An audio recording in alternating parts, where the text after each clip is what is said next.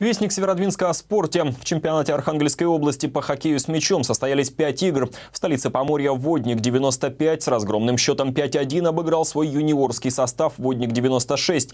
А вот на льду стадиона «Север» «Фок-Севмаш». Между командами «Севмаш» и «Портовик» результат не был известен до последних минут. Северодвинская погода оказалась негостеприимной по отношению к гостям. Метель изрядно подпортила впечатление от игры. На льду стадиона «Север» встретились северодвинский «Севмаш» и архангельский «Портовик».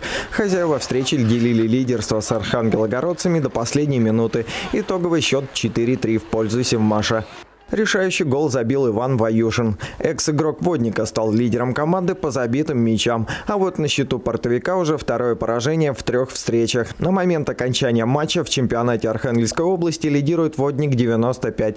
Следом в группе «Север» идут наш «Севмаш», «Северная Двина», «Водник-96», а замыкает ее «Портовик». Однозначный лидер «Водник-95» не проиграл ни одной игры, а «Севмаш» отметился одной ничьей с принципиальным соперником «Северной Двиной». Следующая игра нашей команды пройдет 26 января. В гостях будут принимать «Водник-96».